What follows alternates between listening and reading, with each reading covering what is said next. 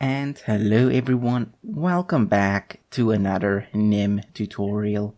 This will be the final part of our procedures tutorial. And let's start off with operator overloading. So what exactly is an operator? When we go echo 1 plus 2 as an example, this plus here is what's considered an operator. Now, when you overload an operator, what you are doing is you're giving that operator a new function. As an example, let's go and put here 10 minus 7 as an example. If we run that, we know we will get 3.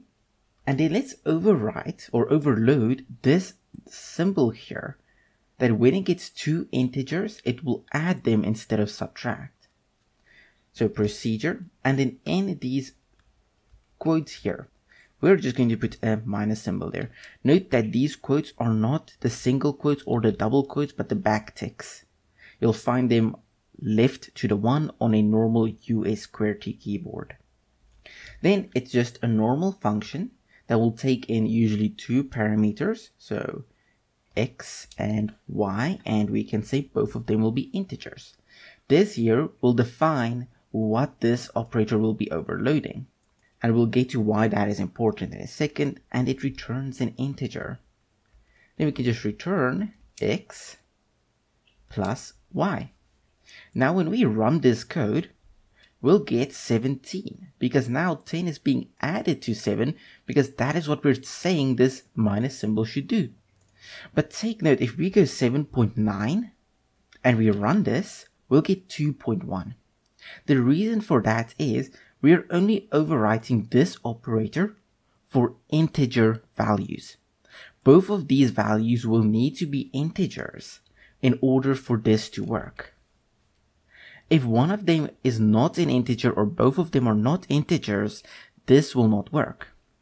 Now, a useful scenario for this could be, let's say you want to create a function that will add strings together. You know, if we go I am plus cool, this will cause an error because you cannot use a plus symbol with a string. But if we do this and we say x and y should be a string and it will return a string, then we can just put an ampersand there, and now we can use a plus symbol instead of an ampersand, meaning I am cool.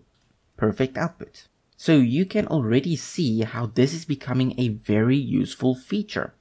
Now, generally, I would always recommend to stay away from operator overloading unless you need to do it. Let's say you have your own data type, which we'll get to in a future tutorial. But let's say you have your own object. You cannot subtract one object or class or whatever you want to call it from another. So whilst I'm giving you a very basic example, it can be used for more powerful features. Now, with a procedure, you can also use an auto type to guess the type of a parameter and return the type that you want. As an example, let's say procedure do it, and do it takes an x of type auto, and it also returns an auto. And then what we do is we say return. And actually, let's use result. We almost never use result. I think we can use a little bit of practice with it. And that's a 99 plus x. Now, for those of you who couldn't remember, result will basically just return at the end of a function. In this case, we could have just as well gone return and it wouldn't have made a difference.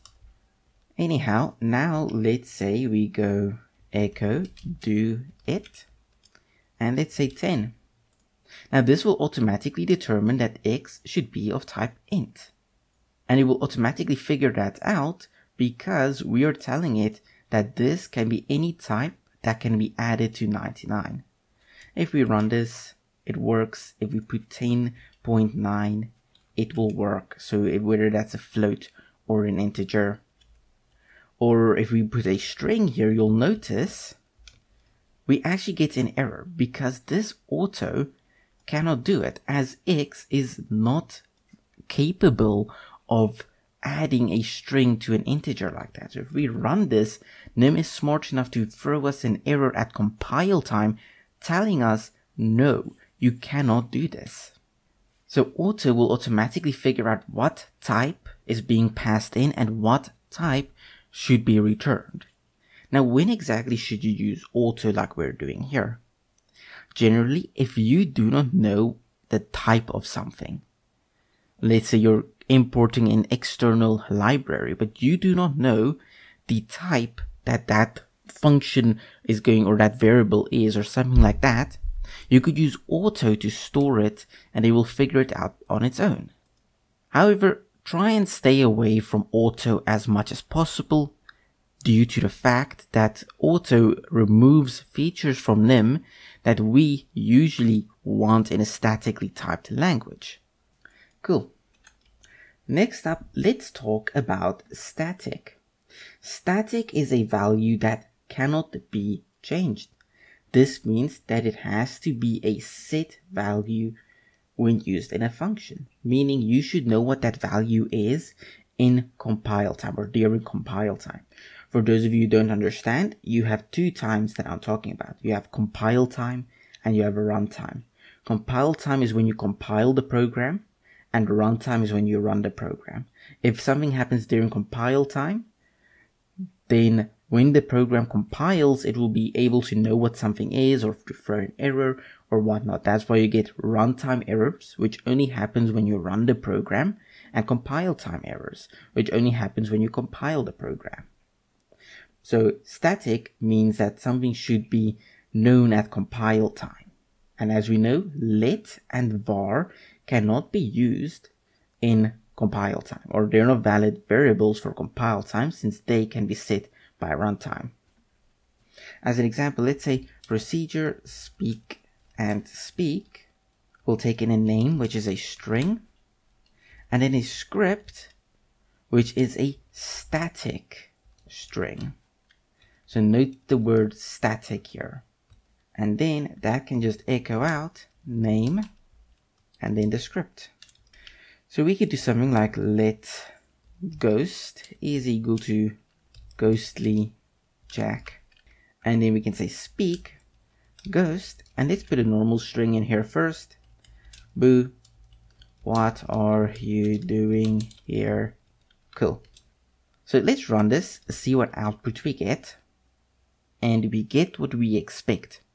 However, we should take note that if we were to go here and say let sc for script, and we were to just take this, put that there, and put sc in here, we will get an error because let is not a valid compile time value. So if we were to make this const instead, it would work as expected, because const is available in compile time or during compile time.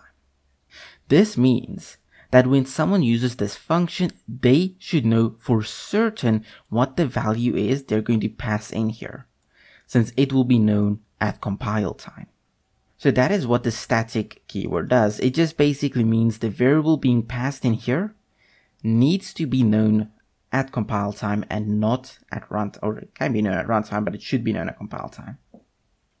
Now let's take a look at anonymous functions. Now an anonymous function is a function that is generally without a name. It can be with a name such as var summation.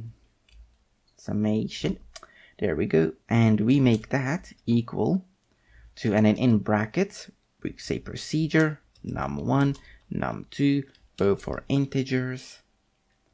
And then we say int and num1 plus num2. This is a valid function. There might be no return or result, but this will be returned. If we were to go here and echo out summation of 7 and 9, we'll get the sum of those two numbers.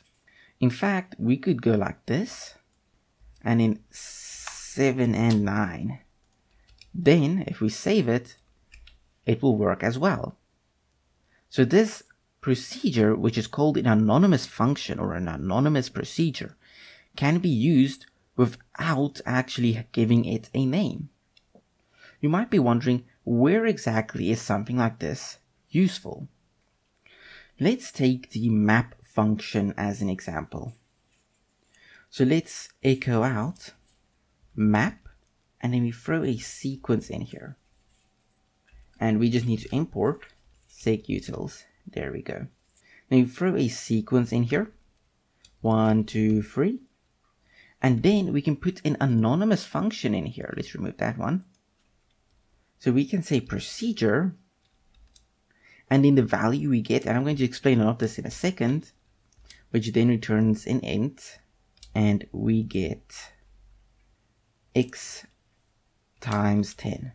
All right, if we run this, we get 10, 20, 30. So what is happening is we are passing in this sequence. Then we're saying map through it, meaning for each value. So it's like a for loop. For each value inside of the sequence, run this procedure for us. So this x would first be 1, and then it's 1 times 10. That will give us 10. Then we'll go to the next value, 2. That will become x. So 2 times 10, that's 20. And then 3 times 10. That is what we are doing. For each value in here, run this function. Now this is the same as going for x in at 1, 2, 3. And let's just go for val is equal to like that. And we say val.add x times 10, and then echo val. And here we should of course just say at sequence, and not an at, but let's sequence int. There we go. So this here is basically, not exactly, but it's basically doing this.